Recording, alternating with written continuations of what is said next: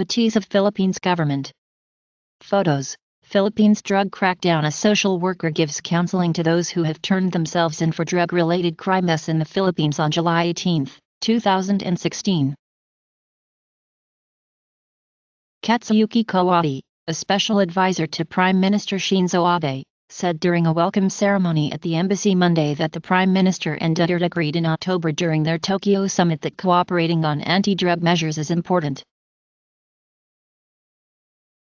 Philippine President Rodrigo Duterte has expressed willingness to accept an arms deal proposed by China, further signifying a recent thaw in relations between the two countries. Lorenzana said it is highly unlikely the Philippines will allow the U.S. military to use the country as a springboard for its freedom of navigation patrols in the disputed South China Sea to avoid antagonizing China. Duterte, ordinary Filipinos on why they support their controversial President Robredo was elected in May in a separate contest to Duterte.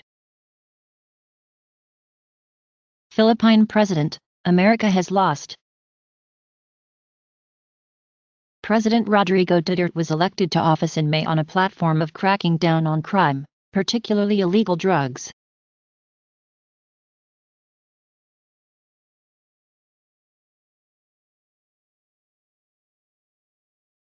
Thanks for viewing this tease.